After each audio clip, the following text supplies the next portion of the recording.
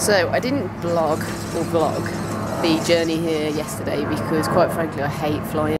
Okay, so what I mean by having a fear of flying is that it's completely irrational and goes something a bit like this. I've got good news and bad news. The good news is we'll be landing immediately. The bad news is we're crash landing. When it comes to air travel, we know you have no choice whatsoever. So we got a flight from Manchester to Atlanta and then a transfer from Atlanta to Denver. Now the flight from Atlanta to Denver got diverted to Colorado Springs because there was a huge storm. So as you can imagine, someone that hates turbulence and hates seeing thunder and lightning when they're flying, it was pretty shit. And then when we got to Colorado Springs we had to wait for like 2.5 hours. So got pretty stressed out, and then eventually they flew us into Denver. So it took about 24 hours to do a trip that probably should have taken 12. So technically right now we could be in Australia.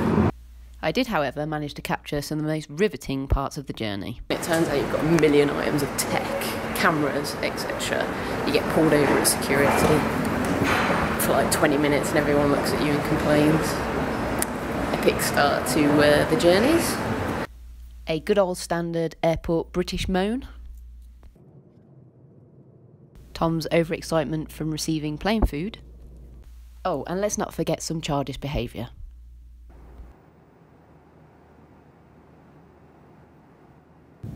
After a 24-hour journey, we landed in Denver, Colorado.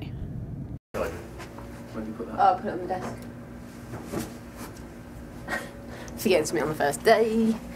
Anyway, for anyone who cares, we are in Denver, Colorado, and the reason why we're here is Tom is doing a presentation at a conference in Laramie, which is Wyoming. So we're in Denver today, we're going to drive up to Laramie today, and I am going to try and vlog every single day of this adventure.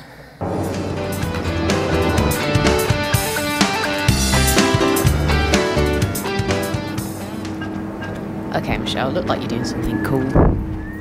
Whistling. Yep, that'll do.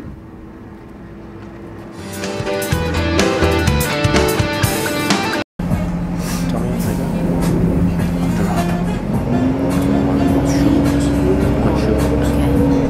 You want your shorts?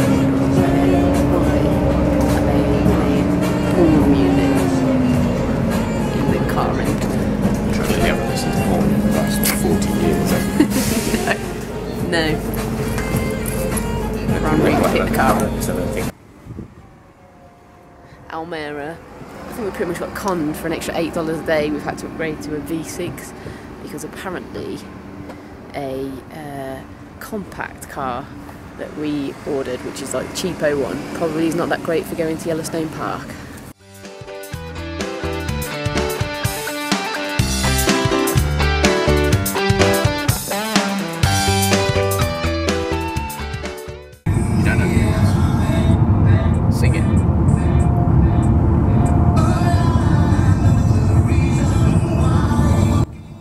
Christ, no.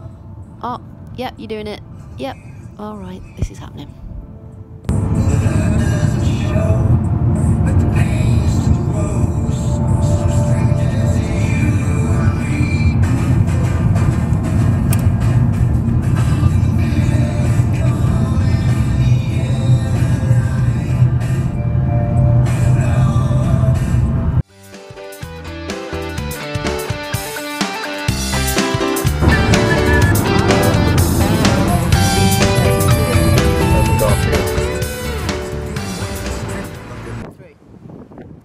We are at the University of Wyoming and we're going to go on a little campus tour.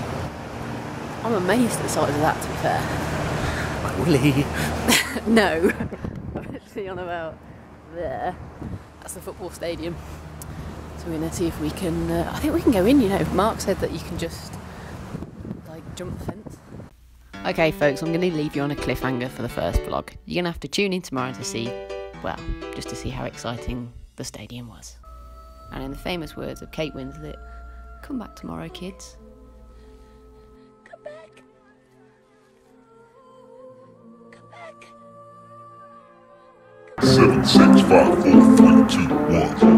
never have the sacred stone. Oh, this crazy mother. Hi, that's me. Yes, that's right.